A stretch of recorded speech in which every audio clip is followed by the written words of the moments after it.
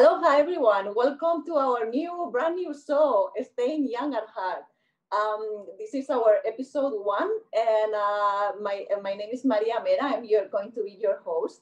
And the reason why we start this show is because we want to know how to stay young at heart, but not only physically, but mentally, financially, emotionally, intellectually. And we're going to have really good guests. My first guest, I couldn't think of anyone better than Russell Ryan. Russell is the CFO of the Highway Inn, and he is married to the CFO. But this is his second career. He's been working for the aviation industry for over 30 years. So without further delay, please, Russell, thank you very much for joining me today. Hi, pleasure to be here. It's a gloomy Monday afternoon in Hawaii. Looks like your side of the of the island is a little better. Yes, it does. Yeah, wonders of technology. I think we're all learning. So, Russell, I know your accent is not as thick as mine, but where are you from? Well, I'm actually from England. I've lived in the States now for coming up on 30 years, and in Hawaii for about 15. So I originally from England, but prior to that, I lived all over the world in many different countries. So this is actually the fifth country I've lived in. Let's narrow it down. What brought you to the U.S.? Well, in my prior career, as you mentioned, I was in the aviation business, and if you've ever wondered where aircraft come from, how aircraft show up at airlines and where they come from, who buys them, who acquires them, that was my job. I used to actually place airplanes with airlines. That was my job. So that took me all over the world. So if you all remember Aloha Airlines. I do. Yes, I do.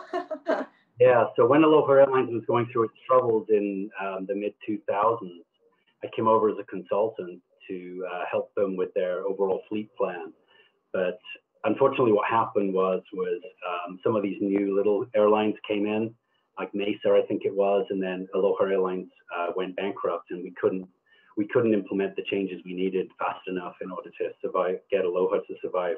So I jumped over to Hawaiian Airlines, and for about 5-6 years. So is that why you came to Hawaii to work with Aloha Airlines? Yeah, just as a consultant, just coming over here to help them restructure their aircraft fleet and try to get them to survive. But of course, that didn't happen. Yeah, sometimes I've been in the newspaper industry, and sometimes doesn't matter how much effort you put.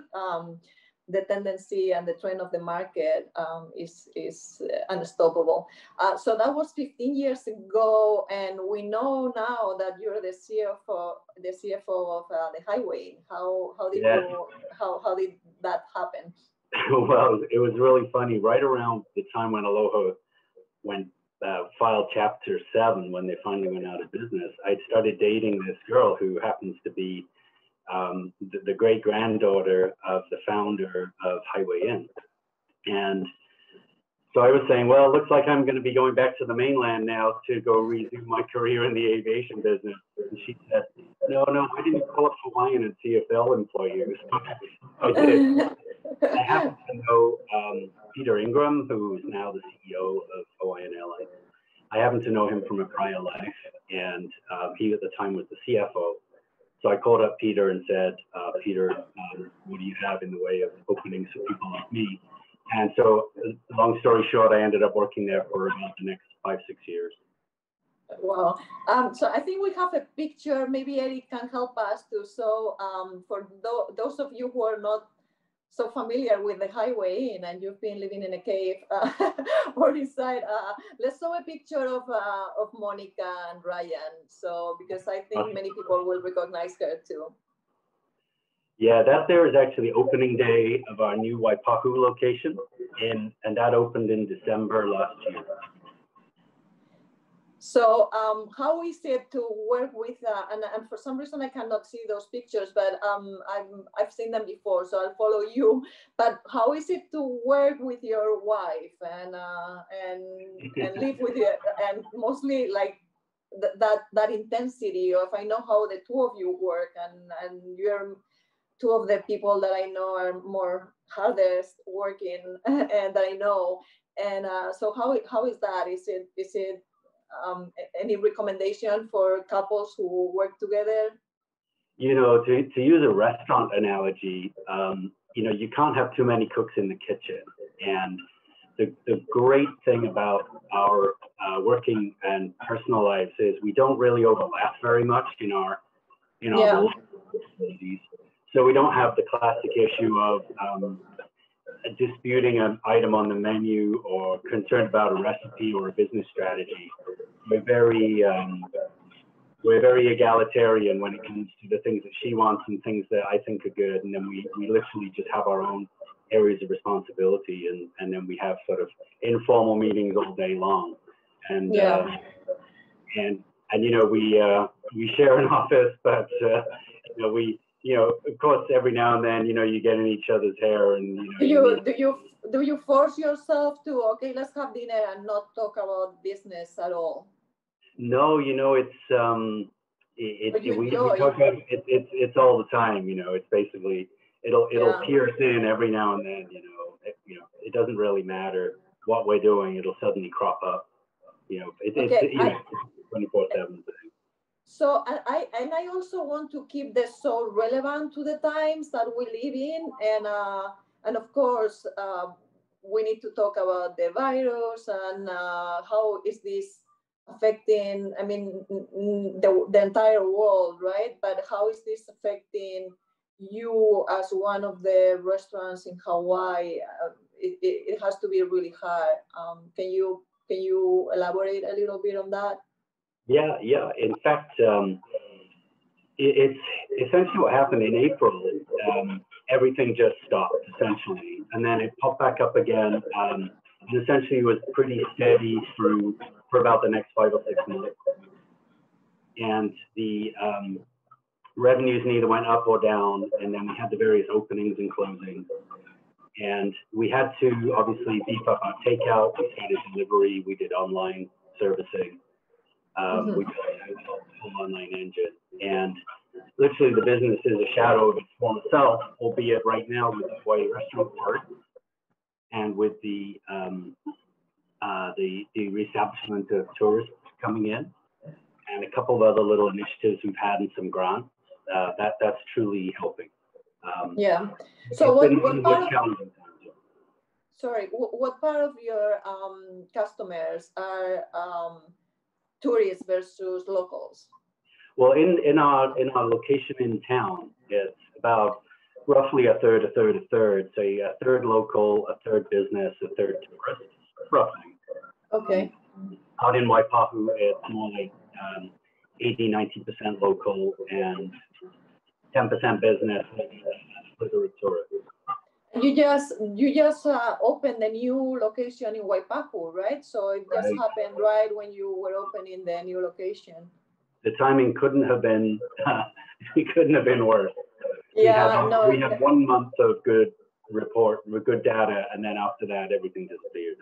Yeah, and it has to be hard. I mean, a very healthy business like yours, and for me, that I'm a full disclosure, I work as a financial advisor with Edward Jones, but I see businesses that I used to work with who are really struggling, and it's hard to see. I mean, even now that Hawaii is opening, it seems like I think I read today that still 24% of the businesses are closed. So how do you see that progressing? Do you think we're going to close again, or are you more optimistic? Well, as long as the customer-facing businesses can either, if they're forced to close, they can receive grants so they can stay alive. That's the most important thing, because it makes no sense to cut off a customer-facing business's revenue stream and then still expect them to pay their bills. Clearly, a business can pay operating costs such as, if I buy food, I sell the food. If I have labor, I can pay the labor. But I'm a fraction of my former size, so it's really hard to pay the larger fixed costs that show up every single month. So provided there's money available to allow us to be able to do that, then the future should be okay. It really just depends on the good graces of those the landlords and the banks and the insurance companies and the government to provide that, to fill that gap up, because when your revenue is in half or approximately, businesses just can't survive in the long term. So I'm going to put you on the hot spot here and linking this to the elections. Are you hopeful one of the candidates will win and that will help your business? And yeah, good question. Yeah. Or yeah.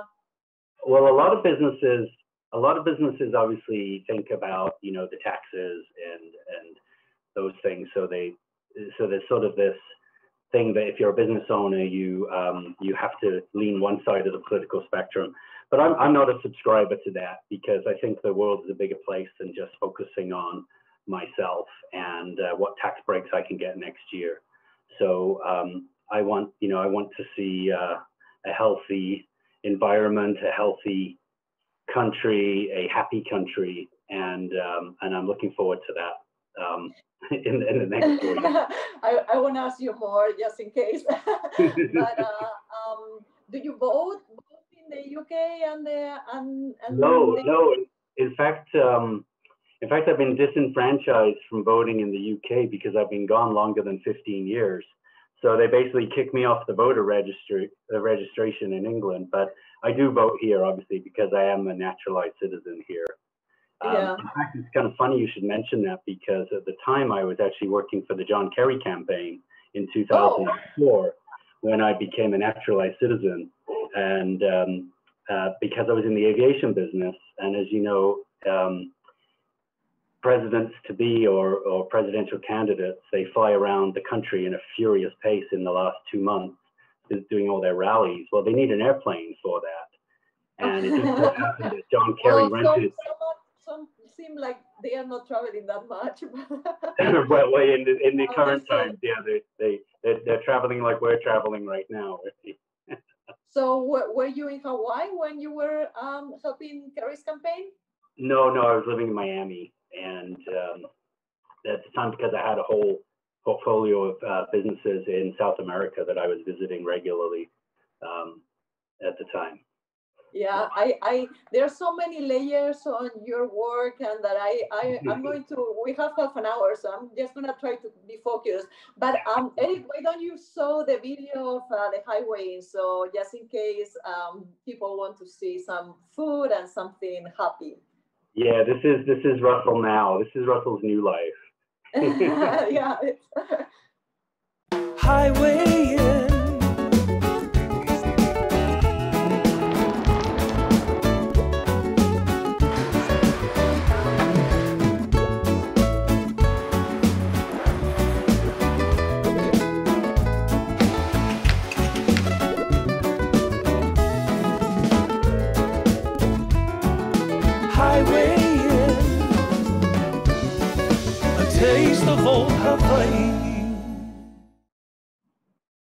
Okay, I'm getting hungry.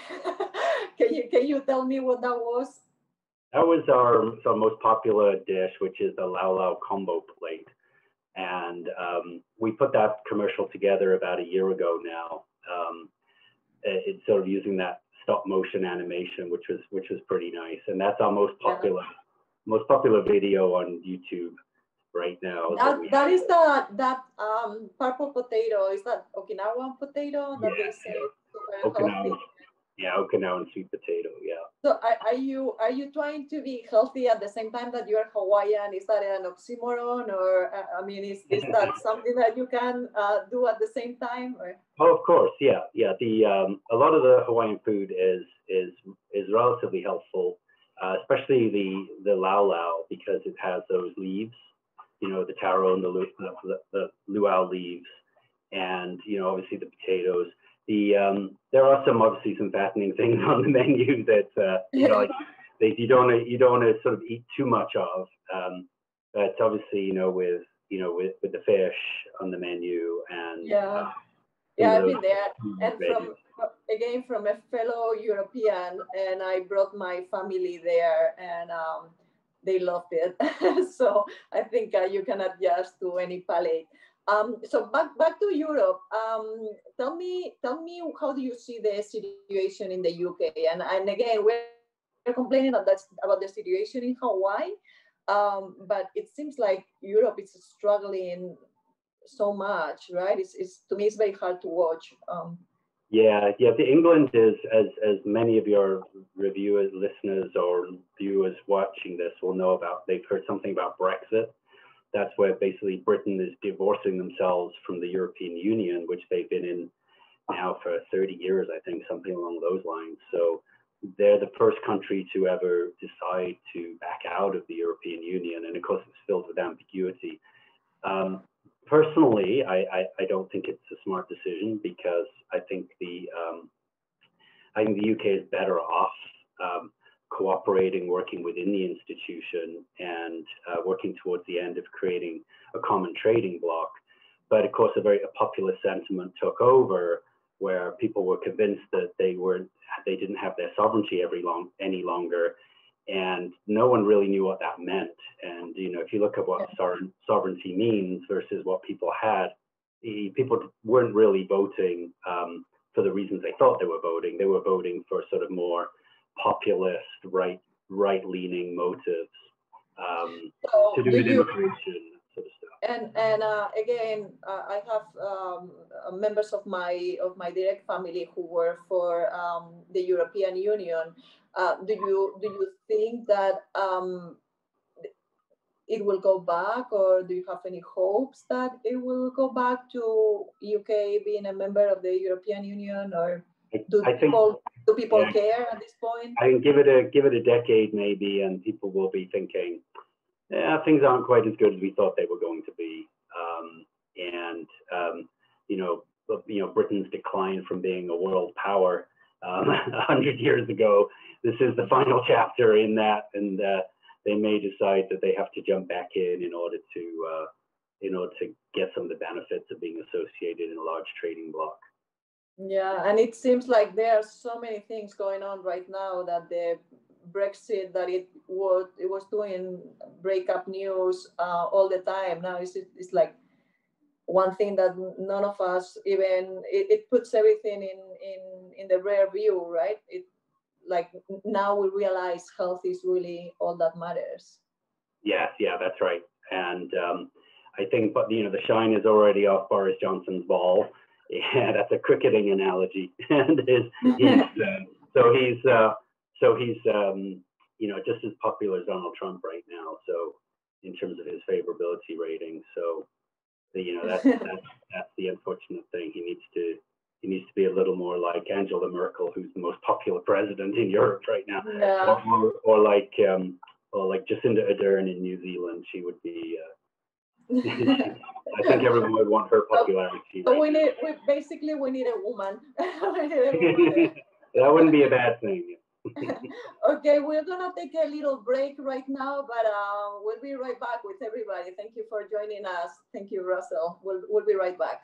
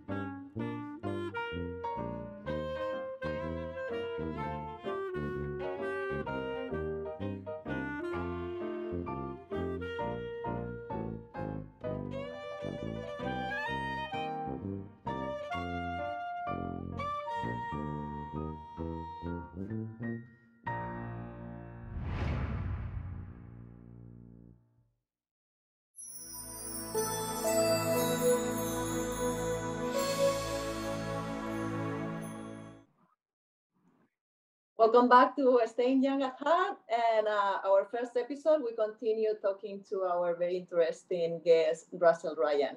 Russell, thank you very much. So we've been covering as much as we can in half an hour, but we came back before the break to Europe, um, and back to your childhood. How did you stay healthy and how did you stay active when you were there? It's funny. I was actually born in one of those red dots on the map that Britain used to control.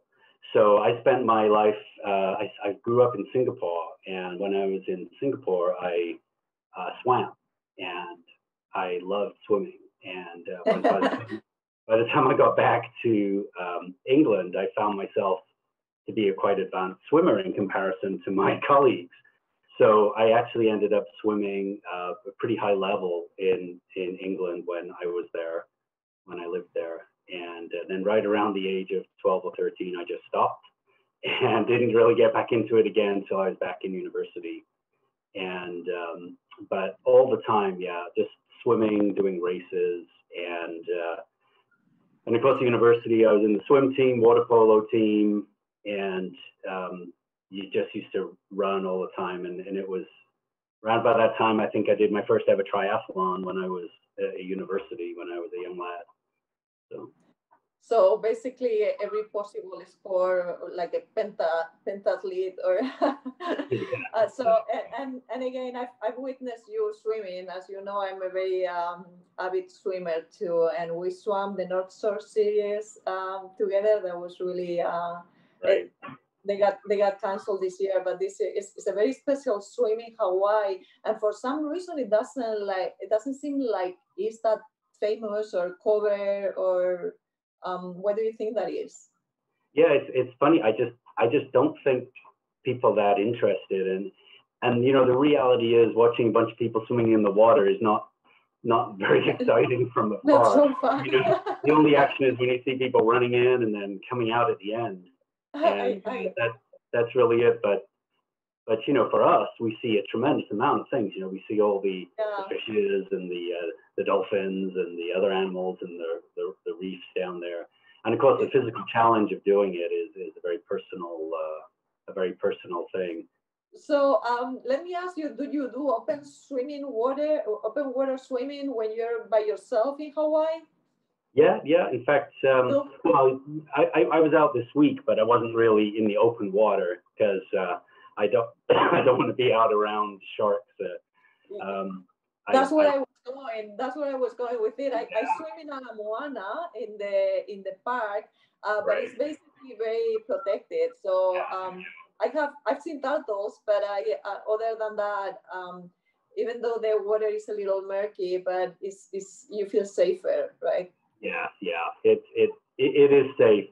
It's just murky there, but the water's been murky all summer, all on the South Shore. I've noticed. And now there's sharks at Kaimana Beach, so I haven't been there in a while. So what do you do now? Do you find time to keep swimming, or? Yeah, well, I still do. I still do all the things, run, swim, and bike. Used to race mountain bikes. Used to. So you keep doing all the sports that you were doing when you were a child.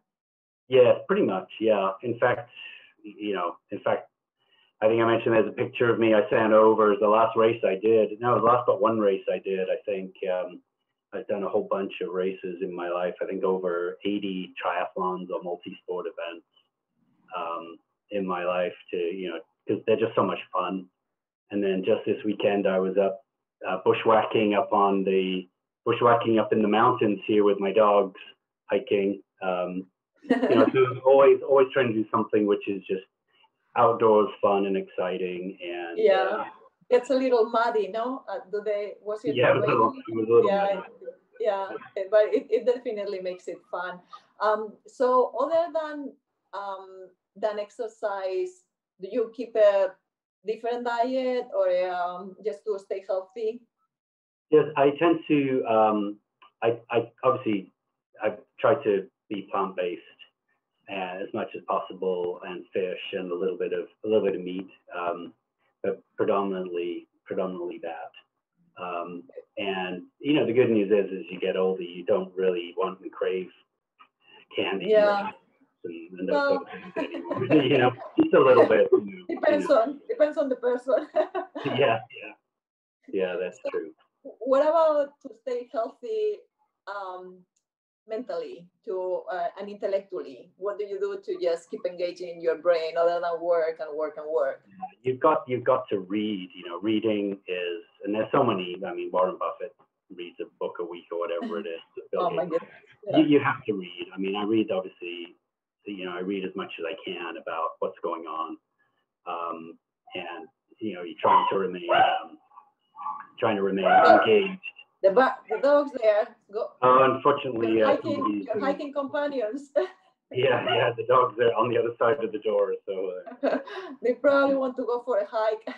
Something just happened, yeah. But obviously, reading is the most important thing, and obviously engaging with intelligent people is obviously a good thing. Okay, well, I'm glad you're talking to me then. So one more thing, how do you stay healthy emotionally? How do you? Is it like, for me? Swimming helps me also emotionally, and swimming and exercising is part of, like, it's not only the physical exercise, but it's almost like therapeutic. Right, that's for sure. Yeah, one of the benefits of exercise, those who exercise know, is it really just mellows you out and removes a lot of stress and helps crystallize your thinking on a lot of things as well. So it truly is a good thing. But generally, variety is very important. Always be looking for, to be interested in new things. I look at new things all the time, but obviously I don't. There's certain subjects I'm totally not interested in that. within that area of things which interest me, obviously to be continually curious and continually trying to learn and understand different things. Yeah. Do you try to travel as well, or is that part of? Yeah, we were in Europe actually this year. We went to stay in a castle on the West Wales. Oh. Yeah, that was fascinating. We stayed there, and then we stayed in a stately home in England as well. We went to do that. Just visiting family, or visiting friends and family. Yeah. Okay. Yeah.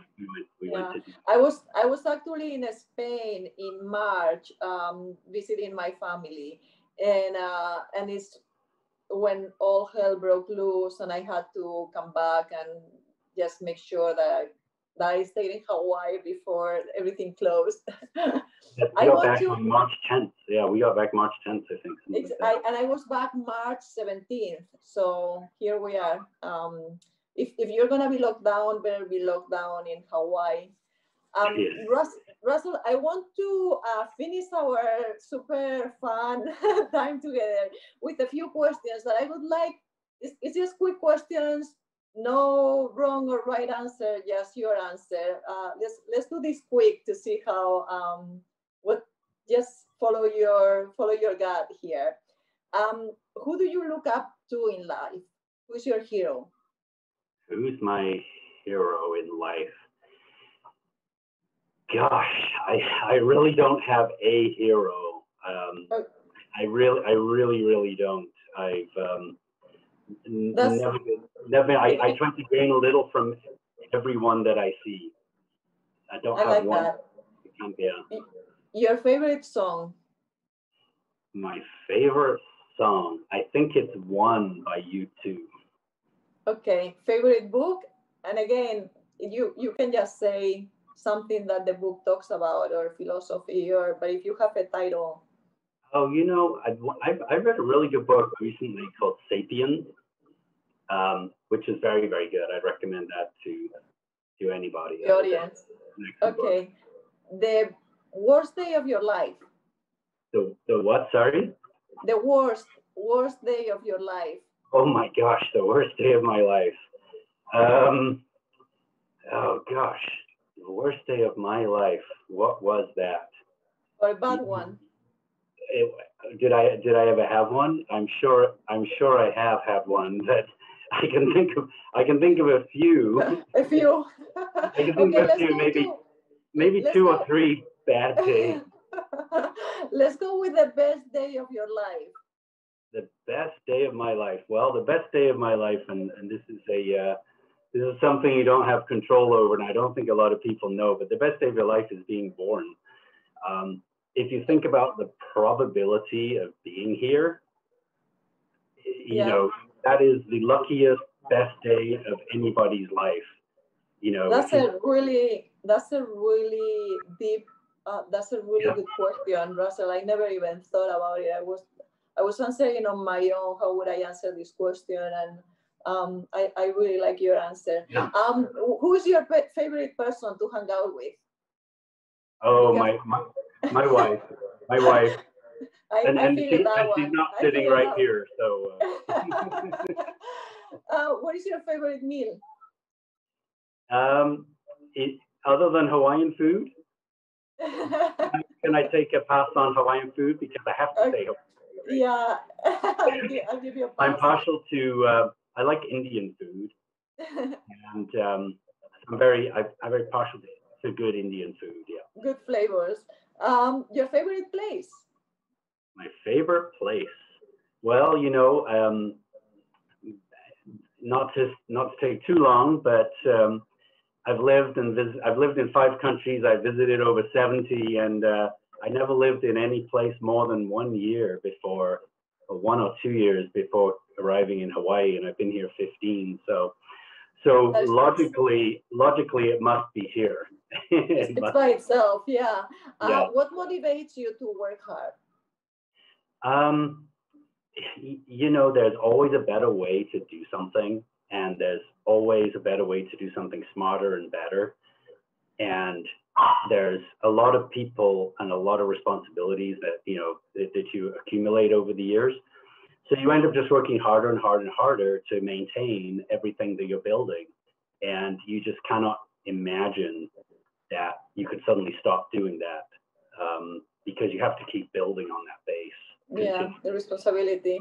Yeah. How do you think your friends describe you? It's really funny. Like, some people may know me as just a swimmer. Some people may know me as just a work colleague or a boss. You know, so it'd be really funny. But my friends, I think, a lot of friends, they've always asked me. They say, "Are you CIA? Are you British Secret Service?" So what I think they describe me as is somebody who's had a very colorful background and set of experiences, which is very different from the norm. Is what I take from that. Yeah. How do you see yourself in 20 years?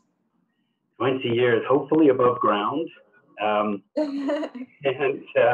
hopefully still exercising. And the other thing is I'm not yet, but I'm very soon to become a father for the first time. So in 20 years, I'm going to have a 20-year-old kid. So I hope that I'm a good father figure, role model, and don't get mistaken as a grandpa too many times. That is so it's so amazing. Congratulations to you and Monica. I've told you before. I tell you again. As a friend of the family, I can't wait to see that little baby. And okay, so I'm just gonna go for it. What is the name for the baby? We don't know yet. We still don't know the gender. I have an idea if you have a girl. Okay, and as a friend, Russell, you have so many layers. You're one of the smartest people I know, and I don't say this easily. But it's always a pleasure. It seems like every time I talk to you, I discover something new, and we've known each other for years. And I really admire and I really enjoy talking to you. If you want to say a few words before we just say goodbye to this first episode, please, the floor is yours. Well, you know, there's you know, a lot of ways in life to approach it. You know, you've always got to be optimistic. Like I mentioned a little while ago, you've got to be so thankful that you're here, because the probability of being here in you know, basically here on this planet, and then here as a human, and then here at this time, is we are some of the most fortunate creatures to ever live in the universe, the fortunate species to have lived. So enjoy it, and keep being optimistic, and that's really what it's about. It's a great thoughtful approach to life. Thank you very much, Russell. I could not have closed better. So to our audience, stay young at heart, and please join us on our next episode, November 24th at 4 p.m. We are looking forward to keep this show going. And if you have any question, please send them to ThinkTech Hawaii. Thank you very much for joining us today, Russell, and thank you to all of you for listening.